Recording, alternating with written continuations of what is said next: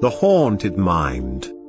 By Nathaniel Hawthorne. In the depths of every heart there is a tomb and a dungeon, though the lights, the music and revelry above may cause us to forget their existence, and the buried ones or prisoners whom they hide. But sometimes, and oftenest at midnight, those dark receptacles are flung wide open. What a singular moment is the first one, when you have hardly begun to recollect yourself, after starting from midnight slumber. By unclosing your eyes so suddenly you seem to have surprised the personages of your dream in full convocation, round your bed, and catch one broad glance at them, before they can flit into obscurity.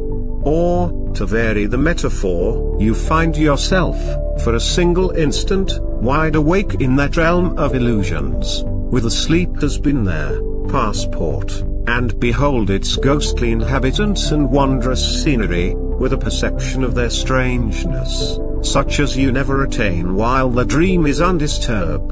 The distant sound of a church clock is borne faintly on the wind. You question with yourself, half seriously, whether it has stolen to your waking ear, from some great hour that stood within the precincts of your dream. While yet in suspense another clock flings its heavy clang over the slumbering town, with so full and distinct a sound, and such a long murmur in the neighboring air, that you are certain it must proceed from the steeple at the nearest corner. You count the strokes, 1, 2, and there they cease with a booming sound, like the gathering of a third stroke within the bell. If you could choose an hour of wakefulness out of the whole night, it would be this. Since your sober bedtime, at 11, you have had rest enough to take off the pressure of yesterday's fatigue, while, before you, till the sun comes from far Cathay to brighten your window, there is almost the space of a summer night, 1 hour to be spent, in thought with the mind's eye half shut, and 2 in pleasant dreams, and 2 in that strangest of enjoyments, the forgetfulness alike of joy and woe. The moment of rising belongs to another period of time, and appears so distant that the plunge out of the warm bed into the frosty air cannot yet be anticipated with dismay. Yesterday has already vanished among the shadows of the past. Tomorrow has not yet emerged from the future. You have found an intermediate space, where the business of life does not intrude, where the passing moment lingers, and becomes truly the present, a spot where Father Time, when he thinks nobody is watching him, sits down by the wayside to take breath. Oh, that he would fall asleep, and let mortals live on without growing older. Hitherto you have lain perfectly still, because the slightest motion would dissipate the fragments of your slumber. Now, being irrevocably awake, you peep through the half-drawn window curtain, and observe that the glass is ornamented with fanciful devices in frost work, and that each pane presents something like a frozen dream. There will be time enough to trace out the analogy, while waiting the summons to breakfast. Seen through the clear portion of the glass, where the silvery mountain peaks of the frost scenery do not ascend, the most conspicuous object is the steeple, the white spire of which directs you to the wintry luster of the firmament.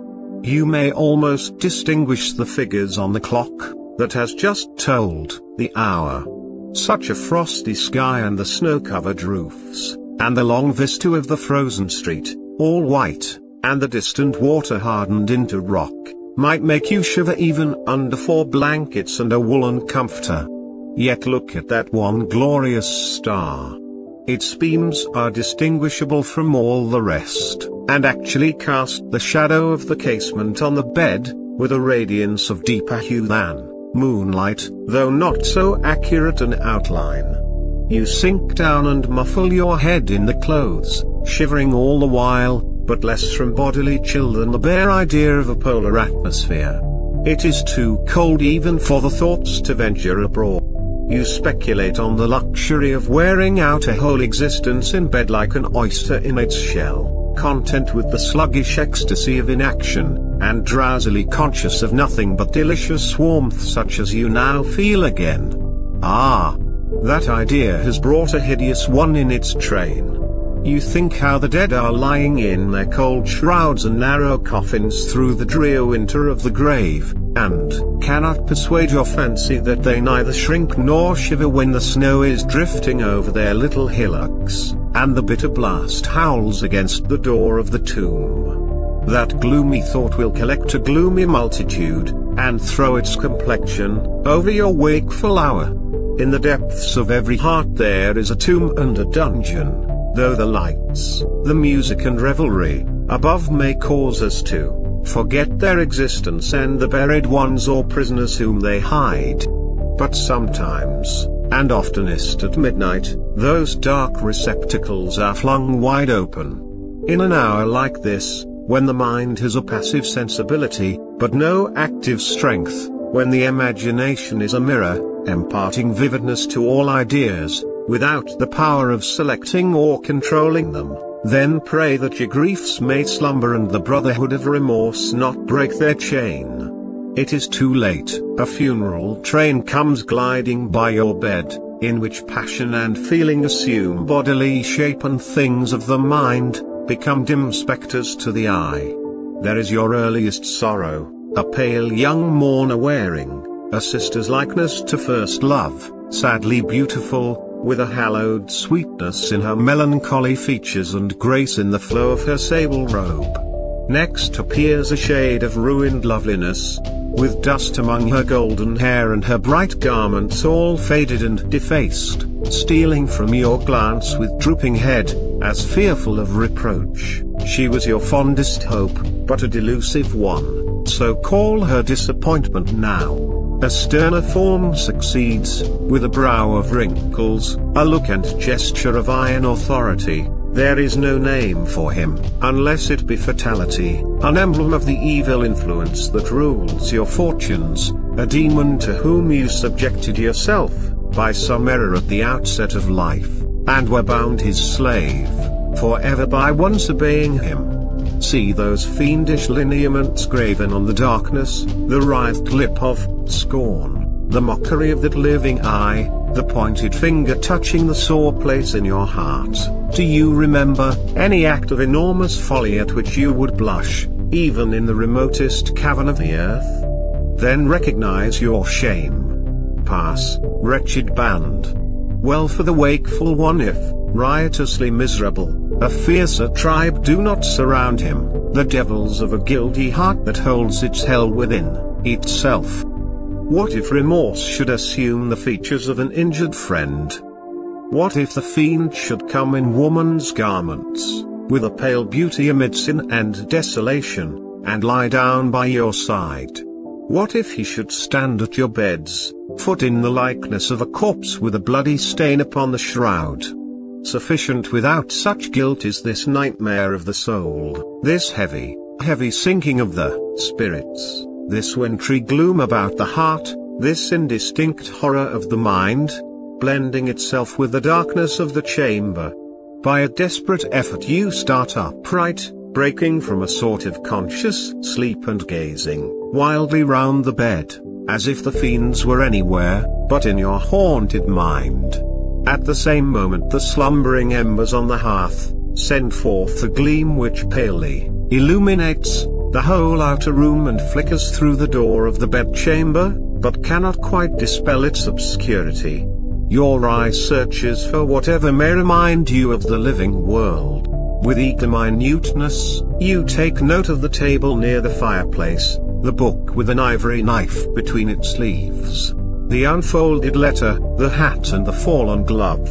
Soon the flame vanishes, and with it the whole scene is gone, though its image remains an instant in your mind's eye, when darkness has swallowed the reality.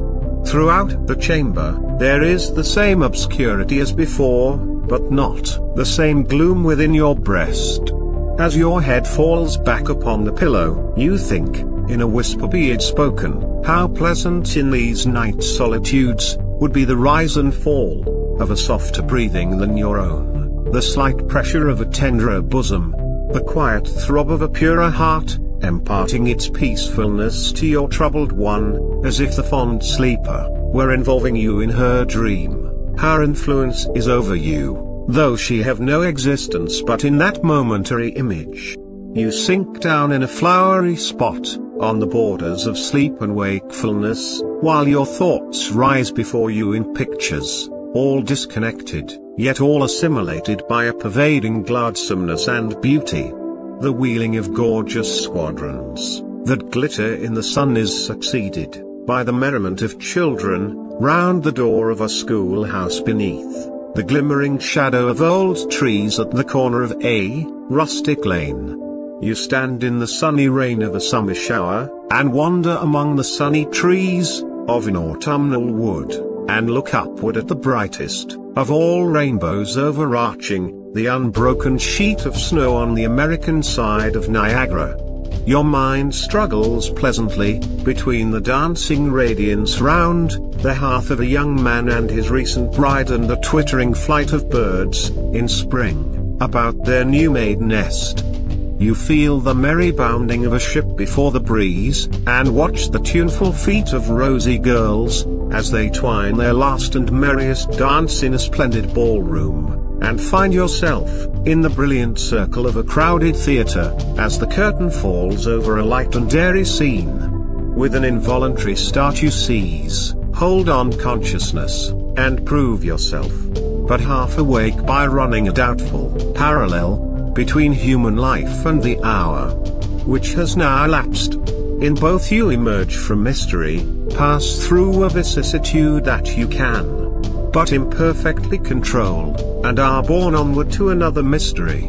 Now comes the peal of the distant clock with fainter and fainter strokes as you plunge farther into the wilderness of sleep. It is the knell of a temporary death. Your spirit has departed, and strays like a free citizen among the people of a shadowy world, beholding strange sights, yet without wonder or dismay. So calm, perhaps, will be the final change, so undisturbed, as if among familiar things, the entrance of the soul to its eternal home. The end. Thank you so much for listening.